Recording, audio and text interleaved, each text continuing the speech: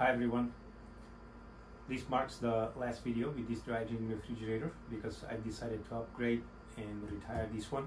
It still works.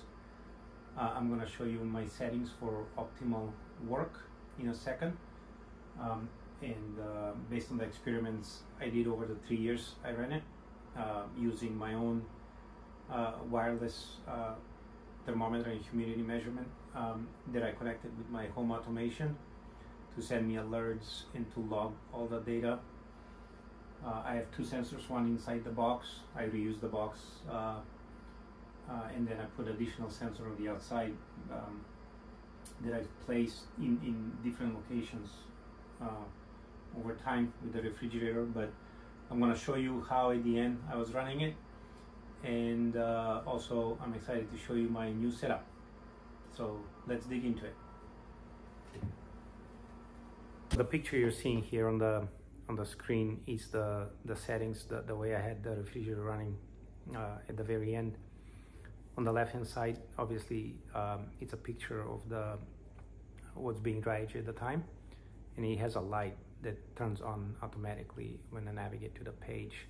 At the bottom of the left hand side is what's being dry aged at that time.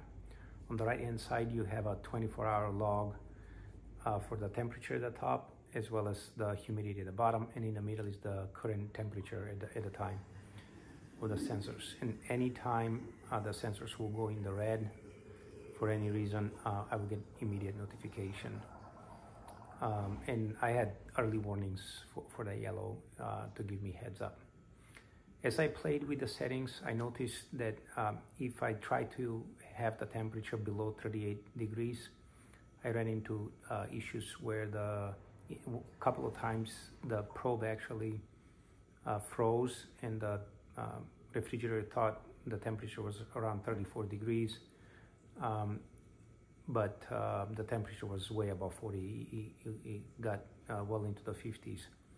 So a couple of times I had to stop what I was dry aging and let it defrost and deal with that. So I don't recommend setting the temperatures at 35, even 36, honestly, based on that, but your luck might vary with the parts you have for your refrigerator. So for mine, I found out by the end, setting it at 38 gave me much better performance.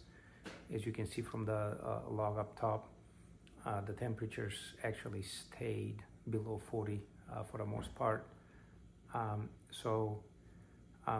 That's the way I was running it at the end, and it seemed to do much better.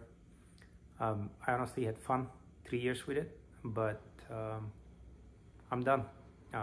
Just not enough space for what I want to do.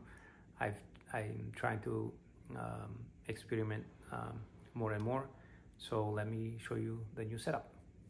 So this is the new setup. I've been running it for about a month now. I'm extremely happy with it, and I'll probably post some more videos now of the different cuts of meat I'm dry aging here, and I'm running some experiments making sausages with the pellicles from the dry aging. So looking forward to that, and I'll see you in the next video.